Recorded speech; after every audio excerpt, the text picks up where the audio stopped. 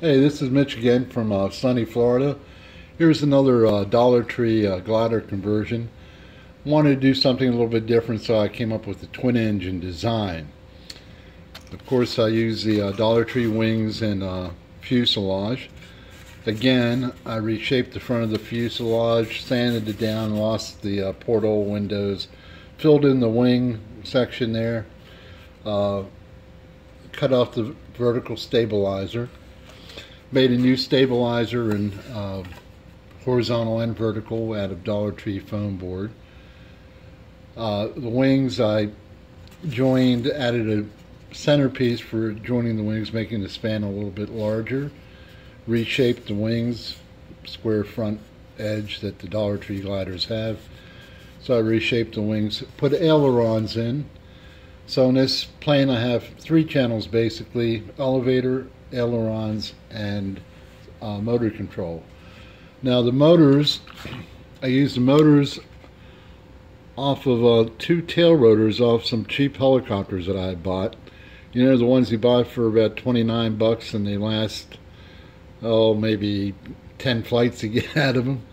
Well, I went ahead and salvaged the tail rotors and used those for my motors. They're counter-rotating, they have the props counter-rotating. The plane weighs in about 150 grams.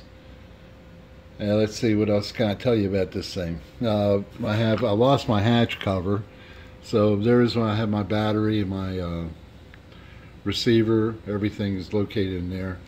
I have to make a new hatch cover. I have one servo controlling the ailerons. Okay, and I'll just go through the motions here on the there's my aileron control. I'm going to fire this thing up. Only one motor is working now. I'm going to replace those with brushless motors, I think. Let's see if I can do this. Hold this still. And this thing produces a heck of a lot of thrust. It's a shame the motor burned out. But anyway, that's my twin engine Coast Guard style aircraft from a Dollar Tree glider. Hope you enjoyed it. I'm going to have a short little flight video of this thing. Link to this particular upload, or maybe I'll be able to combine it. Hope you enjoyed it, and good building and good flying.